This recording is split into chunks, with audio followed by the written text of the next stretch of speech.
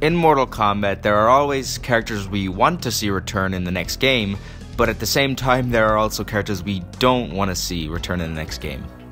This video will be about the Mortal Kombat characters I personally do not want to see return in Mortal Kombat 12. Now, I'm not going to be including characters that really no one wants to see return, like Suhao or Movado. This will be my personal list of who I don't want to see come back, and don't worry guys, Suhao is not on this list. Before we get started, make sure to like and subscribe and follow me on Twitter, and if you have any characters you don't want to see come back in the next game, let me know down in the comments below. And also, if there's something you want to see me make a video about in the future, put it down in the comments below, and if I make a video about it, I'll give you a shout out. With that out the way, let's get into the video. Kenshi. Don't get me wrong, I like Kenshi, but I think we all have to agree that he hasn't really been doing much in the current timeline, has he? In this timeline, there isn't anything inherently wrong with Kenshi, he's just incredibly boring. He has done nothing in the current timeline. In the Midway games, he at least had the cool lone wolf kind of story. I was never a fan of his gameplay in any of his games, especially Mortal Kombat X, and the only way I can see them making Kenshi's story interesting again would to make his and Takita's endings canon where they free Taven. That's the only way I think they can make him interesting again, to me at least. I covered this in a previous video, but how cool would it be if Takita and Kenshi free Taven, and that triggers Armageddon somehow, and they all go hunt down Dagon? This current Kenshi has nothing, he's painfully boring to me, and they have to do something new with his character to make him interesting again. Shiva. If I'm gonna be honest, I was never a big fan of Shiva, but it got way worse in Mortal Kombat 11.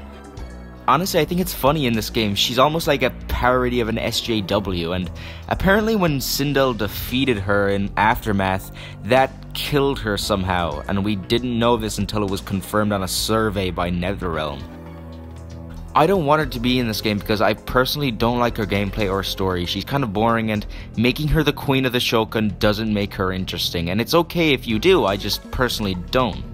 In my opinion, the Shogun that should be in Mortal Kombat 11 is Kintaro. I'll talk more about this in my next video because I am planning my next video to be a Mortal Kombat 12 roster video, so let me know if you guys would like to see that.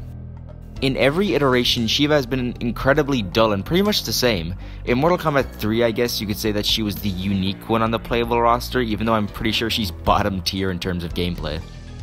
I mean, there's a reason she didn't return until Mortal Kombat Armageddon, which is where everyone came back, and in Mortal Kombat 9, which was a reunion of the trilogy characters.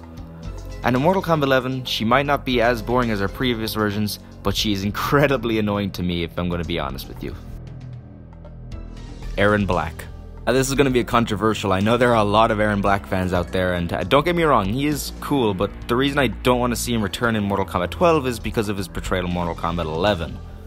In both Mortal Kombat X and Mortal Kombat 11, his story was very, very dull and had nothing to it in my opinion. Aside from him being a cool, badass cowboy, he was literally doing nothing in either 11 or X, and what the MKX version of Erron Black had going for him was the gameplay. Erron Black's gameplay in that game was so fun, and it was so fun to watch as well, but in Mortal Kombat 11 his gameplay is nearly as good as it was in Mortal Kombat X. I understand there's a lore reason of why he can come back, and that he was given a longer lifespan than the normal humans, but if he were to come back, what would he even do?